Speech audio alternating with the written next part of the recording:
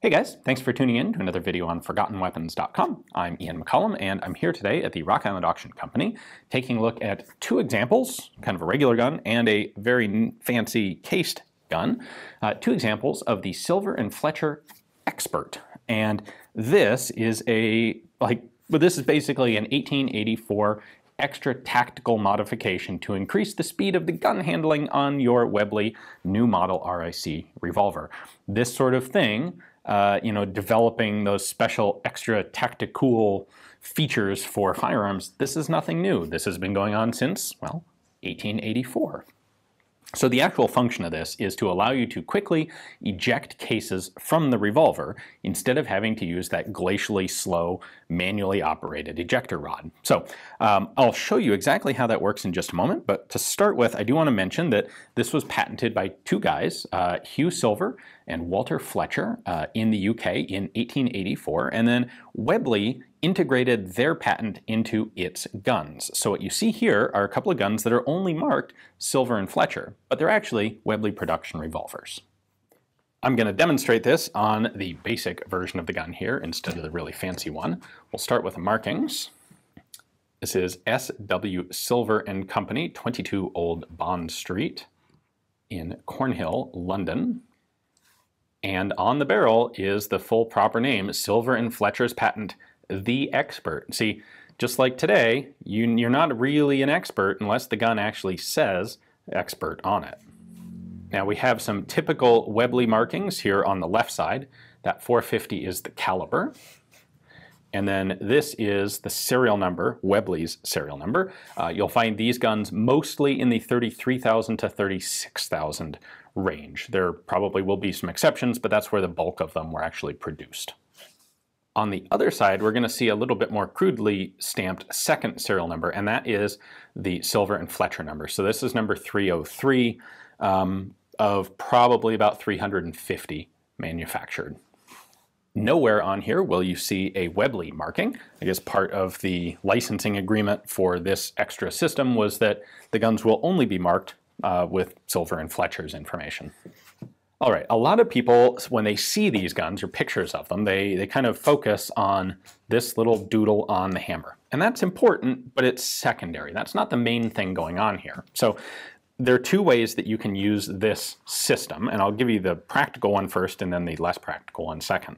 The practical version is it's to quickly eject 6 empty cases. So let's say you've gone through and you fired all the ammo, bang, bang, bang, bang, now the cylinder's full of empty cases. Well, to properly, like with a normal Webley RIC, to unload it, you're going to open the loading gate, and then you're going to pull the ejector lever out, and you're going to flip it over to here, and then you have to line up the cylinder, and there we go, there's one empty case, and then I need to cock the hammer.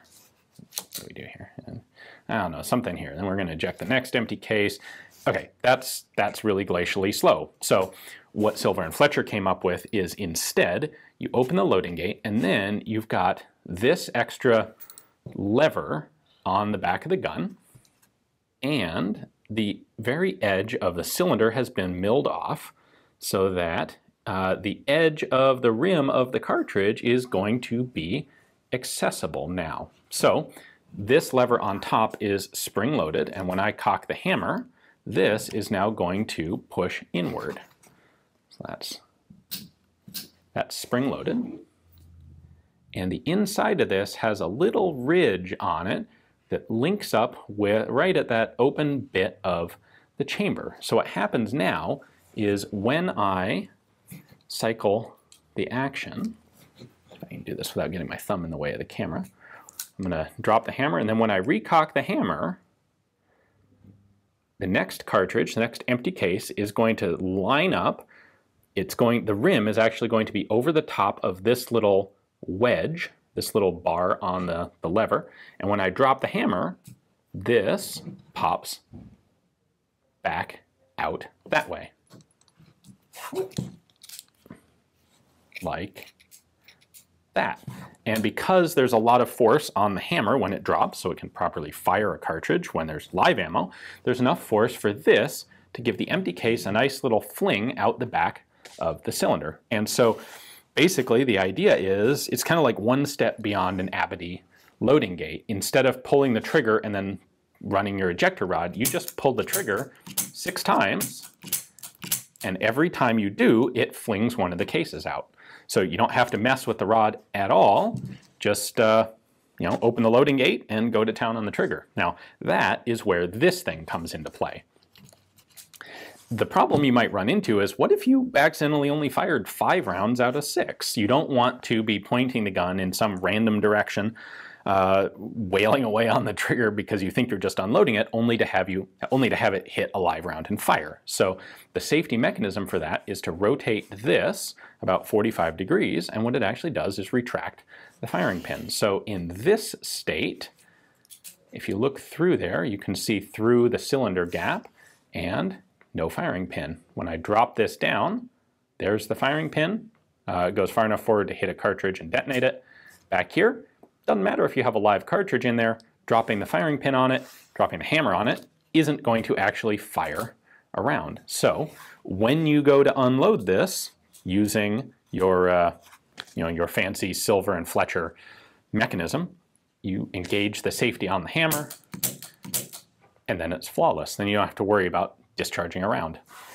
Now, the other hypothetical option, and this is actually mentioned in the patent, is you can just leave the loading gate open while you're actually firing. It's a little bit awkward because you got this kind of potentially flimsy thing sticking out here, but if you do that, every time you fire, it's going to throw the empty case out after you shoot. So like auto-ejecting, and by the time you're out of ammo, well, the gun's already empty for you. You can just reload it right here.